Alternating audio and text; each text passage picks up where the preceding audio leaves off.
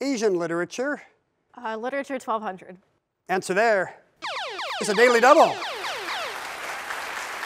You can wager up to $2,000, Laurel. What'll it be? 400. All right, you'll have 1,000 if you're correct in Asian literature.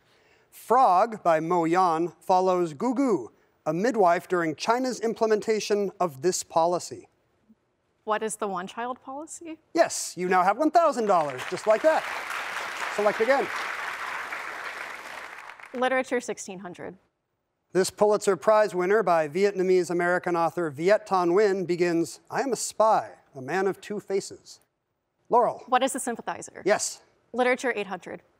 In 2024, Netflix adapted this Chinese sci-fi novel named for a conundrum involving a trio of celestial objects. Laurel. What is three-body problem? Right. Literature 400.